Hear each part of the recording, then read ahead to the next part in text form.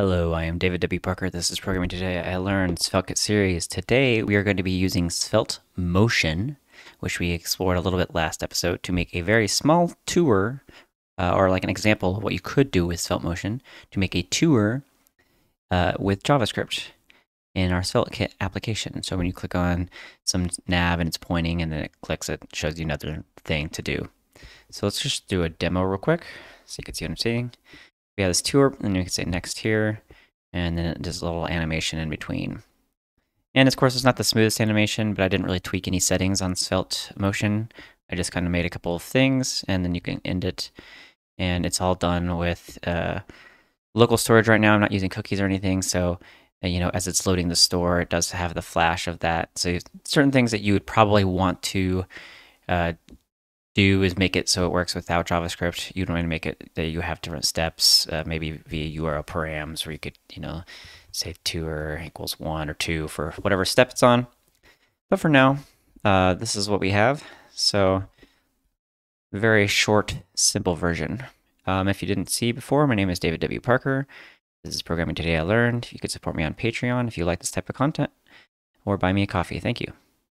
Like and subscribe. So first things first, we have a writable store here. Tour, we're gonna have a couple of things in here. It's displayed, it's true by default, and it's at the first step. We'll go ahead and import that in our tour, or in our nav here. And we're gonna also import the animate presence, shared layout, as well as motion config.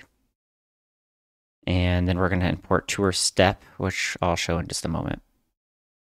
On mount, we're going to go ahead and initialize our local storage store here. And we have a couple of functions, one for handling tour, which is just going to update the tour step we're on. And then we're going to have a dismiss, which is going to set it to display false, and then reset the step back to 1. So the first thing is, in our nav, we're going to go ahead and basically wrap everything, or all of the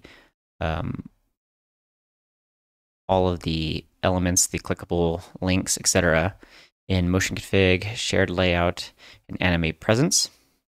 And we used this last time in the demo. Let me look at which one that was real quick. The motion config one. We do animate presence. So we did it in this motion config demo with the different layout changes. So difference here is we're just going to have this as show equals true. And so if we go back to this one, you can see we have a list here, and the API lets us do show, and that will show the item within it always, or we can use this to set a key, which would be on this item here. So this is layout in this case, that's the key, and this is the value of that layout. So if we wanted to do it this way, we could change it and have a list of each thing here, but we're actually controlling this already via the store in tour steps. So we'll go ahead and look at that in just a moment. So we have our home link here. The main thing is above it, we have added a div with inline and then relative, and that's for the tour step, which is an absolute item, goes ahead and has a relative parent. And then here's our content that is going to live within the tour step. So we're just basically going to, right now we're not doing anything without JavaScript on. We're having the handle tour, etc., and then the content value of that. And then we scroll down. We're going to go ahead and set relative on this other one, the other flex that lives up here. And right outside of this theme toggle here, we're going to also have our next tour step with its content as well. And then it's going to also have the handle dismiss tour. So those are our two. Let's go ahead and take a look at the tour step itself. So it's going to import the motion from motion SSR, as well as the tour from the stores.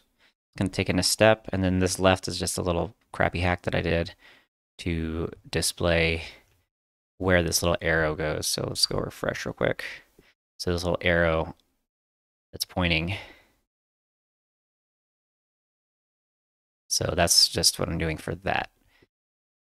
So we're going to say this is where we could have used item for the animate presence here.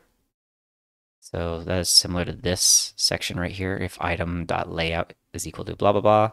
But we're using just the tour value. So if we're saying if it's displayed and it's this current step. And then within it, we're going to go ahead. We need to give it some kind of ID though, still. And that way it knows to go from one to the next. So, but it's a constant, so we know it's always going to be tour. We're going to have motion and then use motion, of course. The rest of it is just building out this little block with absolute, et cetera. So I'm not going to go into that, but this is the separator, a little icon, and this is the rest of the button tour. And then, of course, we have the slot for the content within it. So very, very simple. You know, it's got some hard-coded stuff in here, but this is just an example of something you can do with svelte-motion. So we could build this out and make it a lot more nice. We can go ahead and clean up different sizes and make it a little more interesting, different colors, etc. But for now, it's here and it works. And so, yeah, that's it. And of course, it looks nice either way.